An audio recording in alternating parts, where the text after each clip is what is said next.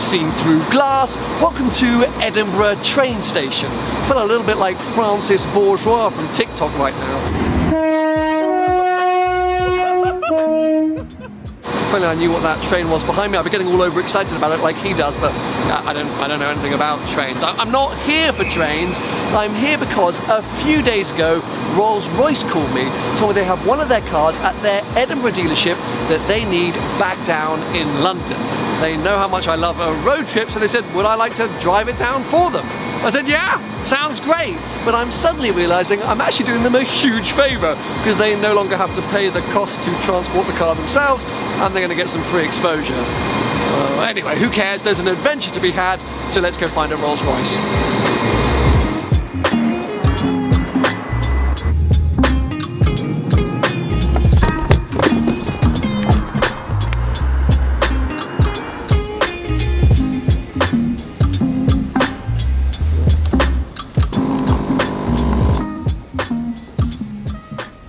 Well, welcome then to Rolls-Royce Edinburgh, and as you can see, lots of lovely stuff in the showroom. No surprise for a Rolls-Royce dealership.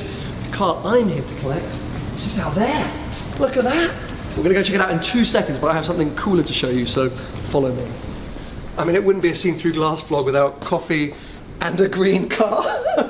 It's a dark emerald Rolls-Royce Ghost, a new Ghost like the one that we're about to drive away in. But yeah, in just a colour that was made for me with the black wheels. I feel like you don't see many new Rolls Royces with black wheels from factory. And a lovely, sumptuous black interior. Oh, kind of wish this was the one that we were driving away in. It's not, because this one's actually sold.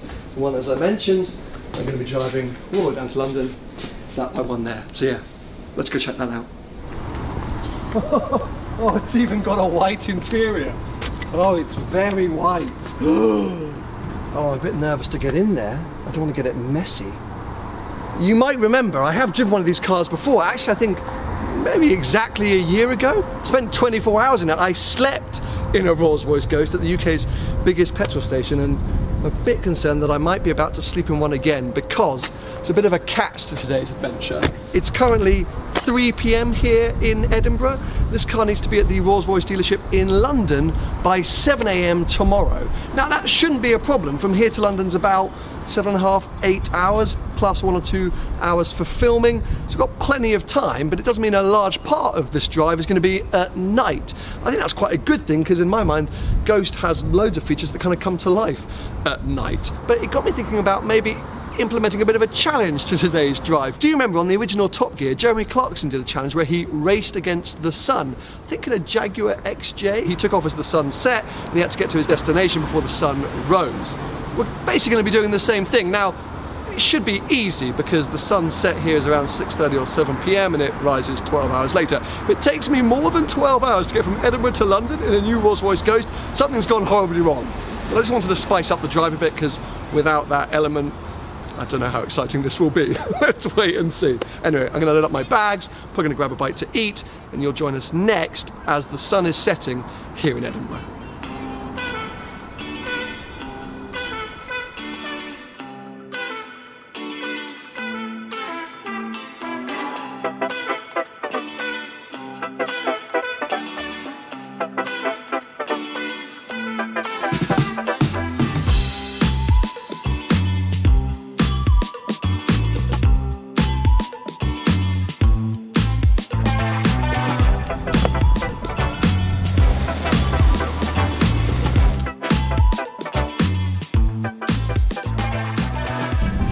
Believe this sunset. I was not expecting this sunset. It's March, we're in Scotland. I know there's always a joke about the fact that it rains here all the time, but it genuinely does. So, okay, fine, there's a lot of cloud, but it makes the sunset dramatic. And doesn't this car look good out here by the sea and with the rocks and with that sunset? Yes, I'm going to mention it one more time.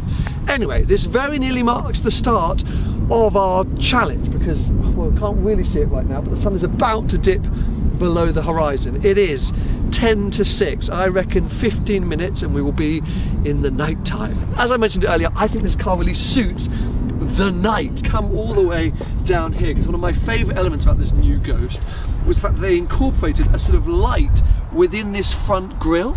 So again, at the moment it's a little bit subtle, but as things get darker, you'll see they've really sort of made this a real point of this new Ghost, which I'm a big fan of. So anyway, I'm going to sit here and enjoy the final moments of this quite outrageously, shockingly beautiful sunset. Then I'm going to jump into this car and begin what might turn out to be quite a short journey, but it won't be, because filming takes a very long time.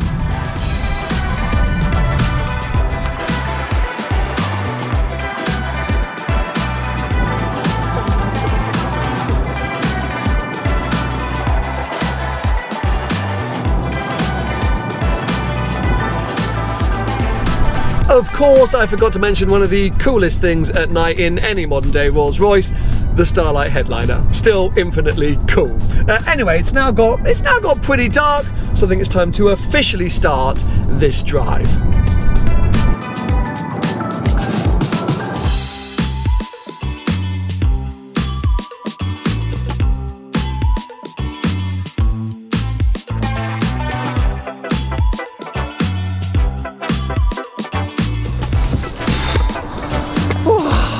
Well, 2 hours later, you find me just south of Carlisle. So it's gone 9 PM, so I called T-Bay or T-Bay, the T-Bay services. Last time I drove the new Rolls-Royce Ghost, told you that I took you to the UK's largest petrol station. Well, right now I've brought you to what is regularly rated the UK's best service station. This is an independent, family-run kind of farm shop, and everyone says it's amazing. So let's head inside and check it out.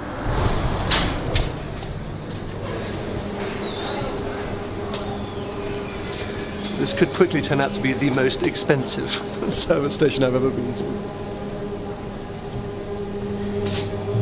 What is this?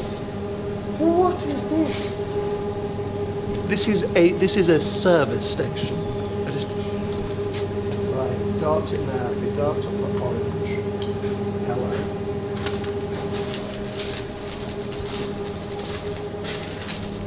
There's a clothes shop section. I think I'm gonna skip that. I feel alright. Gluten-free sausages. This is amazing. I want to come here for my weekly shop. Quite far for me to travel, but... Could I get a sausage roll, please?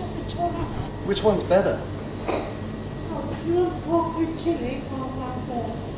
I'm so overwhelmed by everything in here. I could spend as much as that Ghost costs on organic items. Homemade ginger beer.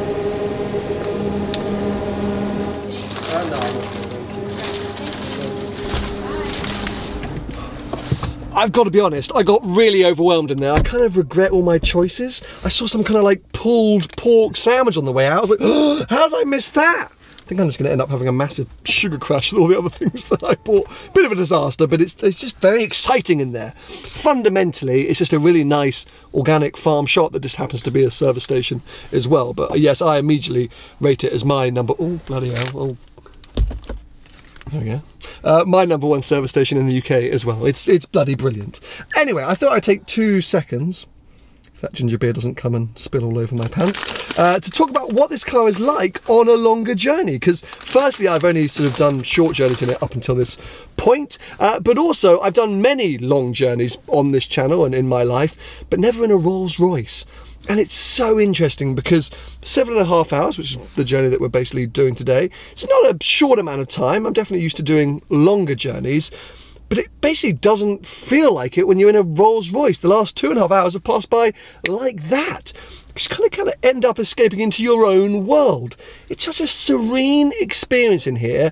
You don't really sort of think of it like driving a car. It's like riding a magic carpet, honestly. Of course, the car is well equipped. It's got radar guided cruise control and heads up display and massage seats and things like that, but you do find those features in other cars.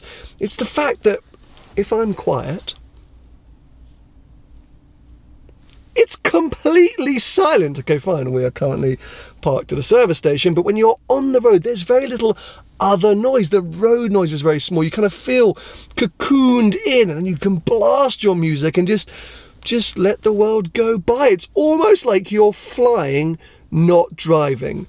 And whilst there are some elements which I have said aren't great with modern Rolls-Royces, a lot of the sort of touch points I think feel a little bit old, and some of the tech is also starting to look and feel a bit dated. It doesn't really matter, because on a long 7-hour journey from Edinburgh to London, it's just easy. It's just easy. And look at me, now I'm sitting here in the back with my tray table. I could even put a movie on if I wanted to. Going to enjoy my my homemade ginger beer. Let's see what it's like.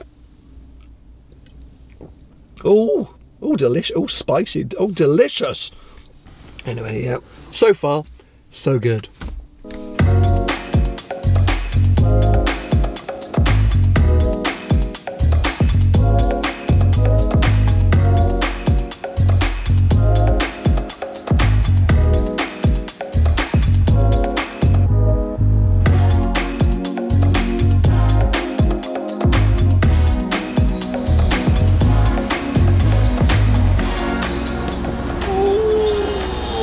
It's been about 4.5 hours since my last update.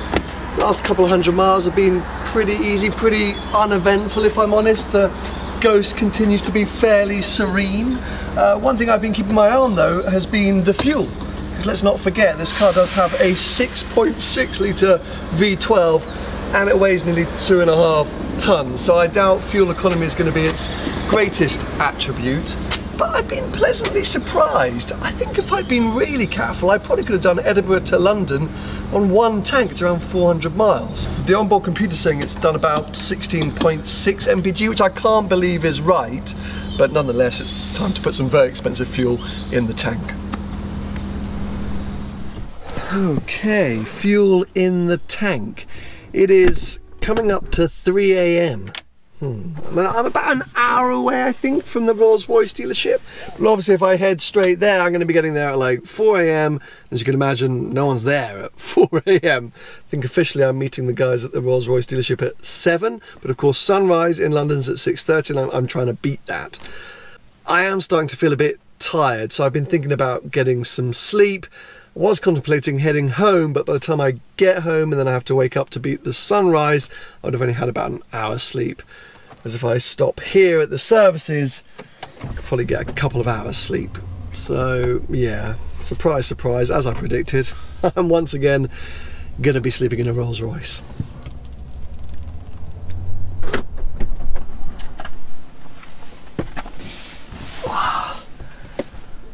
As I've said, this is not the first time I'm doing this, so I feel fairly well prepared.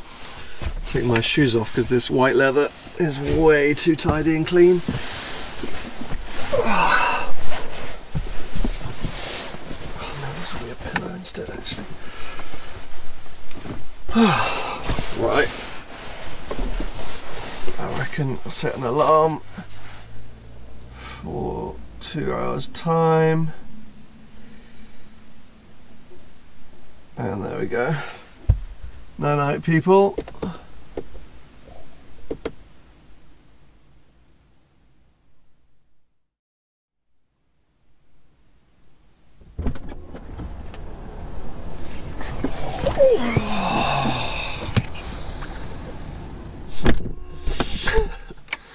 So 5:15. I don't know if you can see that. My watch is going to be upside down. Felt a little bit worse than I did a couple a couple of hours ago. I just remembered last time I slept in a Ghost, it was the extended wheelbase car. Even though I was kind of sleeping across the car rather than lengthways, it was more comfortable lengthways. Every time I have to turn that light on.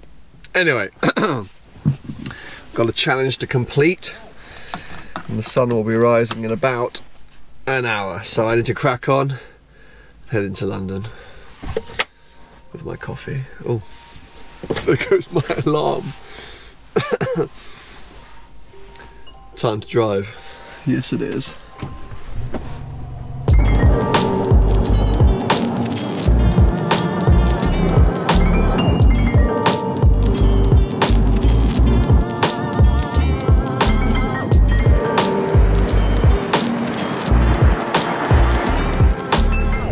Now, of course, I just slept for a couple of hours, which I will caveat by saying I kind of feel like I needed to, because otherwise I'm not sure I would have made it to London. But my challenge to race the sun from Edinburgh to London has been a lot closer, a lot tighter than I thought it would be. And the minute we left Beaconsfield Services, 20 minutes or so ago, the sky started to get bright. I mean, according to my Met Office app, official sunrise today is 6:24. It's bang on 6 a.m. right now. So I mean, I've beaten my challenge. I've won. I've beaten the sun. But yeah, not by much. And so if I hadn't slept, if I wasn't filming and I hadn't slept, I probably would have got here around 3 a.m. But yeah, without the sleep, I'm not sure I would have got here at all. Anyway, I've received a very nice message from Rolls-Royce saying, Sam, do not go straight to the dealership this morning. Instead, head to the Connaught Hotel because we feel like you deserve a nice breakfast. So yes, before I hand this car back, I'm off for a 5-star breakfast in one of London's best hotels. Oh, thank you, Rolls-Royce.